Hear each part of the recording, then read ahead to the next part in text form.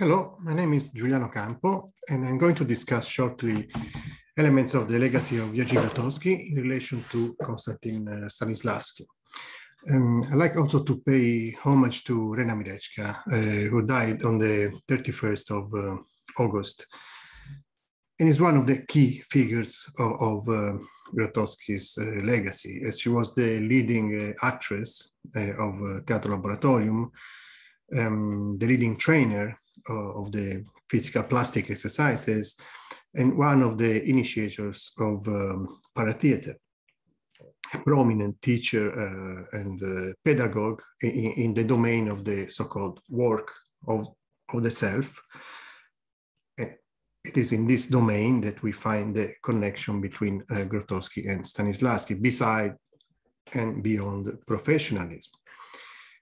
Rena and Zygmunt Molik were the only former actors of Teatro Laboratorium that never went back to professionalism, separating themselves from the way of theater and continuing on that way of life that Grotowski had opened to them when he left the company and the theater of productions.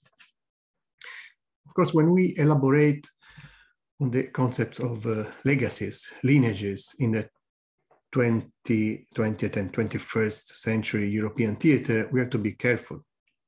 Because unlike the European theater of the past, of the 19th century, and theaters from other regions of the world, we don't have specific forms that are transmitted between the generations. We could more correctly speak in terms of influences and re-elaboration of theoretical principles and pragmatic discoveries.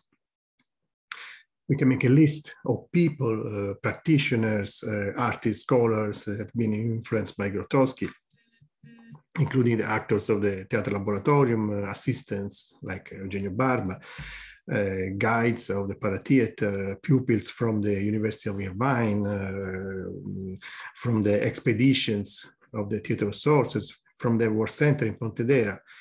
And we can think of another long list of Stanislavsky's pupils and collaborators. However, Grotowski himself warns us about the risk of misunderstanding of transmission of knowledge. He considered Stanislavsky to be his father, his personal idol, and added that Stanislavsky's methods evolved while his disciples did not, as each of them stuck to his particular period. And the same can be said for Grotowski. Grotowski says that a true disciple betrays his master on a higher level with action, instead of repeating his formulas and terminologies. With specific reference to American followers, he adds that most of Stanislavsky's disciples murdered him after his death. There are exceptions, and perhaps the most significant is Meyerhold.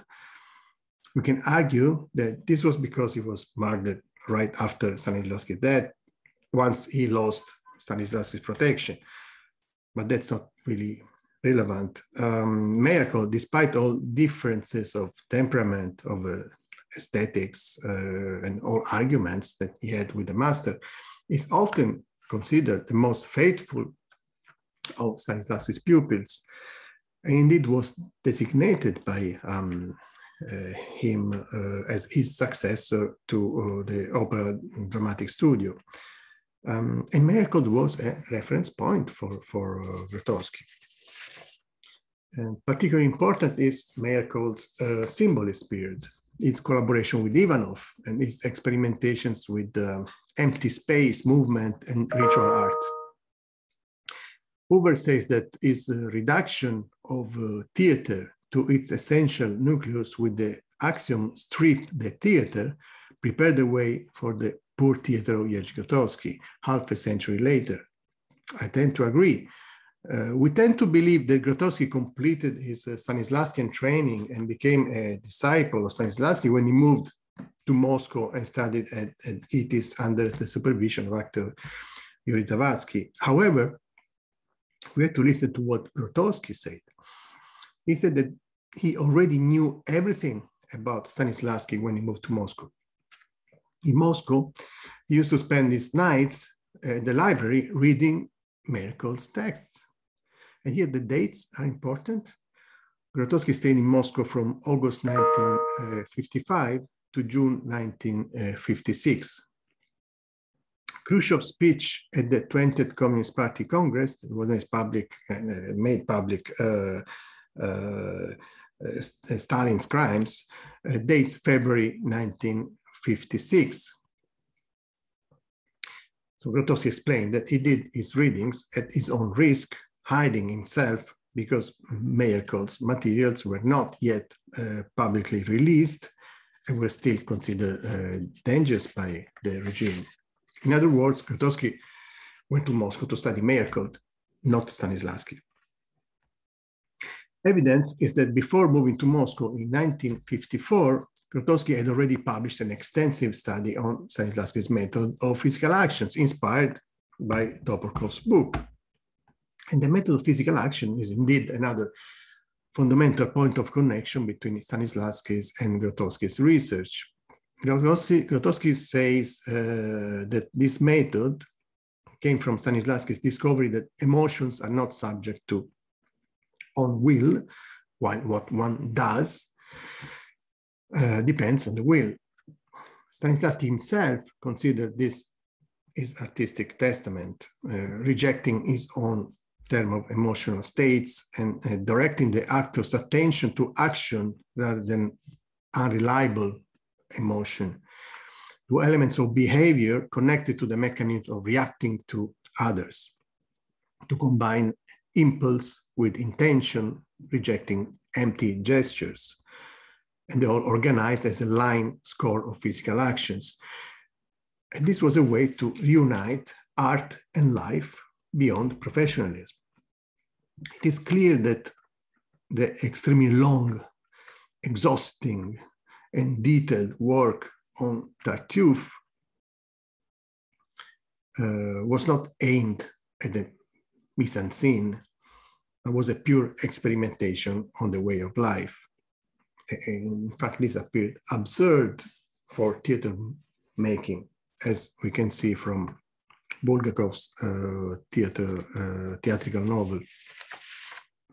However, here we can see a shift, a difference of approach between the late Stanislavsky of the Opera Dramatic Studio of 1935-1938 and Grotowski. For Stanislavsky, action here is still an extension of the idea of emotional recall through the what if and given circumstances of the role. The work is still connected to the character.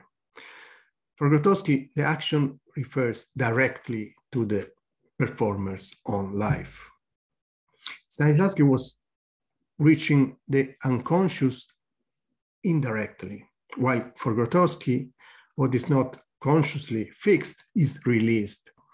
This is the impulse that precedes every physical action and only exists in relation to a partner, real or imaginary.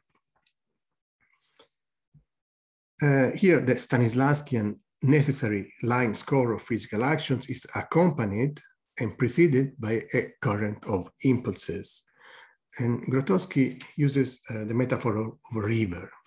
The score is the river banks, but the current of the river is always new, unforeseen. The work aims at breaking blocks and personal and professional stereotypes, to free creative energies, to overcome the opposition of precision, that is the domain of consciousness, and spontaneity, that is the domain of instinct and emotion, seeking an organic personal reaction, reaching nature in man, universality in the eye of the individual. Paradoxically, we find the seeds of this research far back in Stanislavsky's biography. We find it, the nucleus of this research in the experimentation on tempo rhythm that dates back to 1914, 1915, totally detached from the character and only focused on attention and the human being, and become central after what Ruffini calls the tragedy of the village of Stepanchikovo in 1917. It is during his classes at the Bolshoi Theatre Opera Studio in 1918, from 1918 to 1922, that Stanislavsky states that the objective of the work is the achievement of the heroic condition that takes the actor beyond one's own self for a second birth of a new I. Throughout the 7 steps on the path of creative work, he invited the pupils to forget about their own selves, to become instruments of beauty, to unblock individual energies, to achieve unity in beauty through love for their profession, in full attention and trust on the unconscious. Grotowski summed all Stanislavsky's quests in one single fundamental question, that is the experience of life. He went further by helping the performer to bring beauty to the spectator or witness by doing instead of playing a character. To conclude, both Stanislavsky and Grotowski aimed at a transformation of energies through a mechanism of higher active trance, moving from precise expression to objective expression. And finally, as the outcome of the creative work, at a complete regeneration of the being. The answer to the fundamental question is therefore simply creation in truth. Thank you.